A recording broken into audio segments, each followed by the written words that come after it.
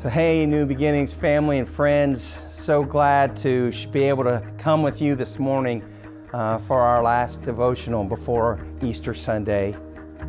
In John 19:30, we read, it says, when he had received the drink, Jesus said, "It is finished." And with that, he bowed his head and he gave up his spirit. The word "it is finished" is tetelestai. It is finished. It is done. And what is done? Well, the artist would say the last stroke of his painting and cry out tetelestai.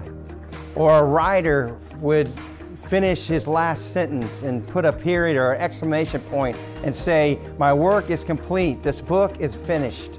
Tetelestai.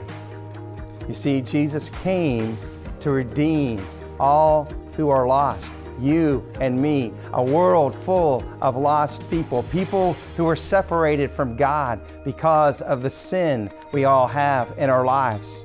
Romans 5:8 says this, "But God demonstrated His own love for us in this, that while we were still sinners, Christ died for us." In 2 Corinthians 5:21, he says this, "God made Him who knew no sin to be sin for us, so that in Him we might become the righteousness of God." Tetelestai. God doesn't need to say or do anything more. He has forgiven us. He has restored us. God, who understands what true love is, says, "It is done. It is finished." Tetelestai. Jesus gave His life for you and for me. Romans 4:25 says this, "He was delivered over to death for our sins and was raised to life for our justification." What is justification? Well, simply put, it's just as if we never sinned because of what Christ did on the cross for you and for me. And there are many who would say, I've come across people in life, it's like, well, if God would do this or if God would do that, then I'll believe. But there is no need for if when it comes to God and the work of Jesus Christ on the cross. Jesus gave His life.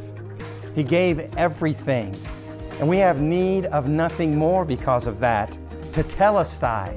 It is finished. The price for our sins has been paid. Praise the Lord. Matthew 27, verse 51 tells us what happened right after Jesus proclaimed tetelestai. He said this, it said, "At the moment the curtain of the temple was torn in two from top to bottom, and the earth shook and the rocks split." This curtain that we read about here in Matthew is the temple curtain. It was the curtain that protected the Holy of Holies. It was the dwelling place of Almighty God. And with that tearing from the top to the bottom, this was a ginormous, enormous curtain. And the work of Christ on the cross, it tore this curtain. The result was it tore from the top to the bottom. And it was Jesus saying, "Come in." Jesus paid for our sins, our past, our present, and our future sins. And He brings us to the Father complete and forgiven. Tetelestai. The earth shook and the rocks split, and it just tells us that we're shaken free. We're free from the burden of carrying our sin.